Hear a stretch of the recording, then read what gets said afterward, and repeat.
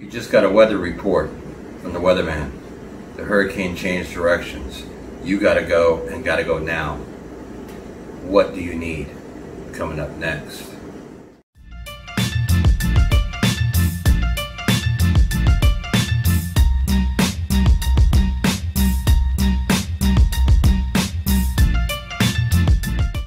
Welcome back to Hurricane Season 2020, Episode 11. And today's video is on emergency backpacks, a grab-and-go situation. Supposedly the hurricane was going to go one way, and all of a sudden it changed course, which they can do, and they've done it all the time. And now you're in harm's way, and you need to get out ASAP. Why do I need an emergency backpack?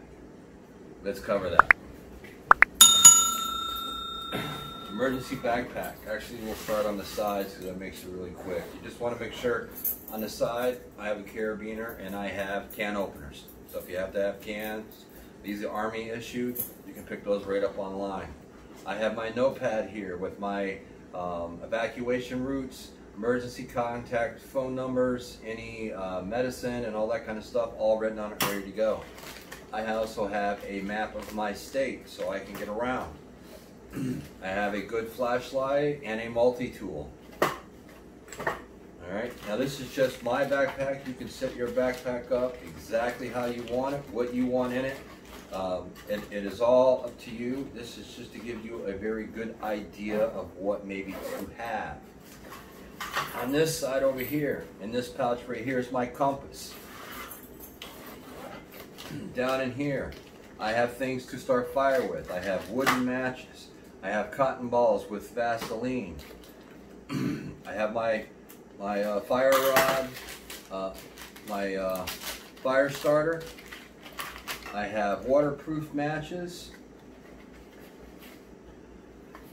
And I have a pencil lens. And you can use this lens with the sun and start a fire with that.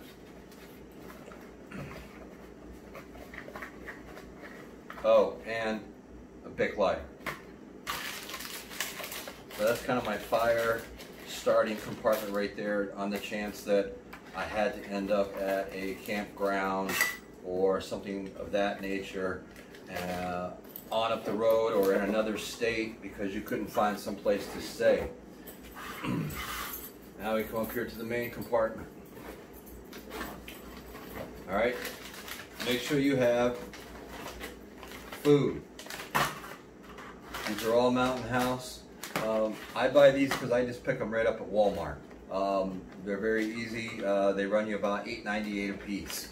You know, there's a chicken teriyaki, beef stew, biscuits and gravy, and a beef stroganoff. All right. You need a light, emergency light of some kind. All right.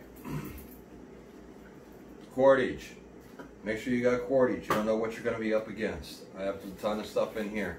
I have a dual adapter that will fit into my car so that I can, it also has, right on both sides, it has USB ports, so I can plug in multiple things into this and have things running in my car. More cordage. Stainless steel water bottle in case you needed to cook in it. This is just basically a survival shack type deal. So if you had to put up an emergency shelter for the night or something, you could try to get maybe your kids or something and get them in there to try to keep them warm and dry. I would also suggest, you know, I also have a change of clothes in the bottom of this bag. I'm not going to pull them out because they're a pain in the neck to get back in. Carry 2 bottles of water. A mask.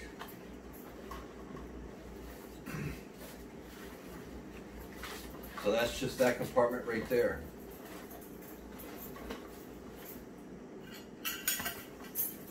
Put that back in there. Oh, I forgot one thing. Hold on one second.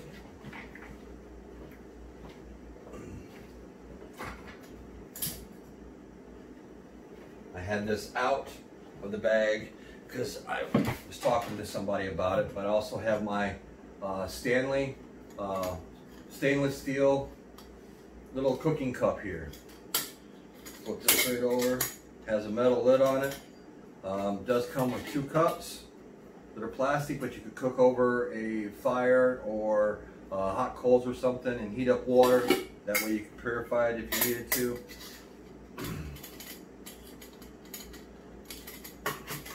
And these are very, very inexpensive, and they last very well.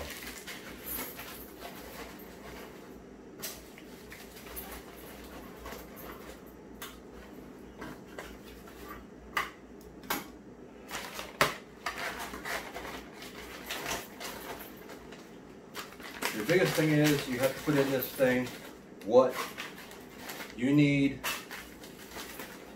to survive for as long as it may take you to get from point A to point B. You know, you just never know on that. You know, and I would suggest having one of these backpacks for everybody that's in your house. Now, in this in the front pouch here, I have a small pack of wipes, toothbrush, soap. It's kind of like your toiletries, you know. There's some Q-tips, shaving cream, razor, shampoo, Advil, Tylenol, and some deodorant. So it's kind of like, you know, if it's an emergency situation, you want to make sure that, for one, you're staying nice and clean as possible. You don't want to get any germs, bacteria, anything like that, and so on and so forth, because that could end up being a very bad situation. In the bottom here, I have a knife. This here is a towel. And then in the very bottom of this, as a last resort, I have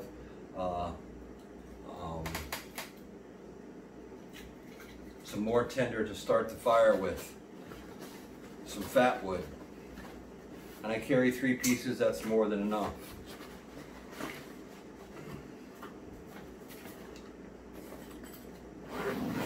And that's basically what is in my emergency pack. Now the stainless steel stuff, you know, you could take and you can boil water and everything in that.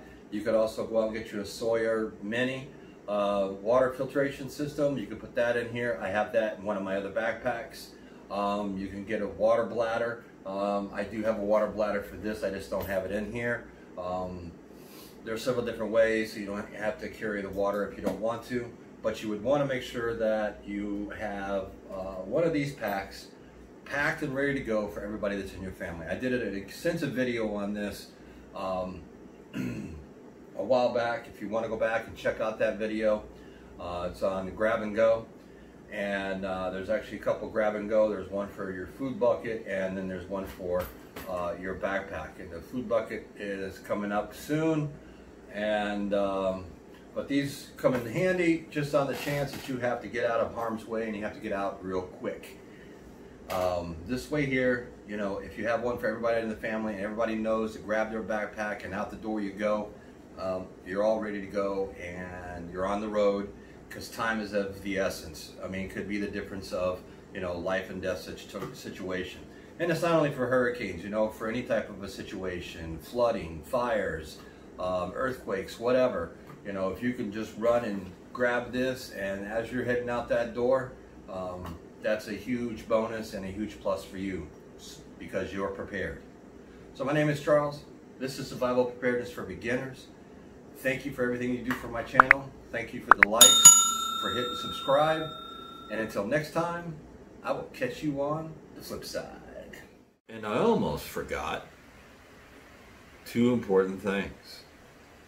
First thing, cash. You gotta have cash. Power goes out, credit card system's down, you gotta have cash. So make sure you have cash in your emergency backpack. Second thing, in my pack, I do not have an emergency kit. I have an emergency backpack that I have that goes along with this. So if you do not have a separate pack, you're going to want to make sure that you incorporate in your emergency backpack some emergency supplies for you or for you and your family. You'll have a good day.